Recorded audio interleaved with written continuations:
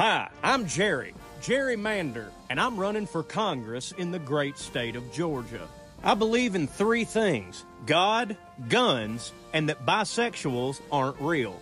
Yep, call me old-fashioned, but back in my day, going both ways meant playing offense and defense.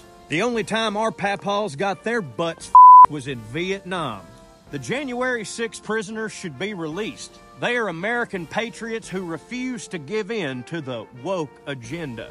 On the other hand, January 6 was perpetrated by the Democrats in an attempt to make Republicans look bad.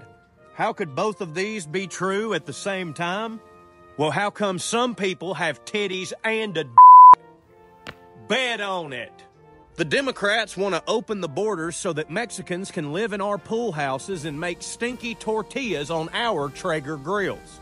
Well, not on my watch.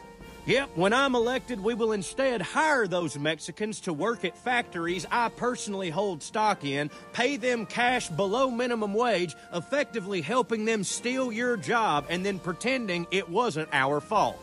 Scoreboard. Back in my day, we had prayer in school. Want to know what we didn't have?